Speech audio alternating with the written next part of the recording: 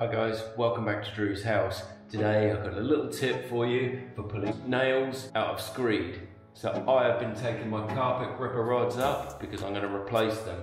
I need to replace the skirting, so the gripper rods are going to be in a different position because the skirting is going to be thicker.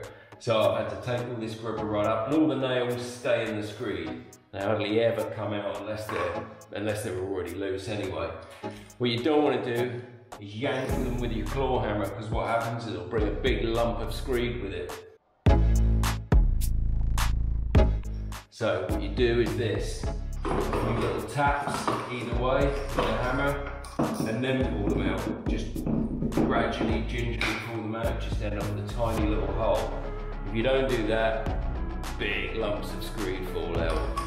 That's a handy tip today. Thanks guys, see you next time.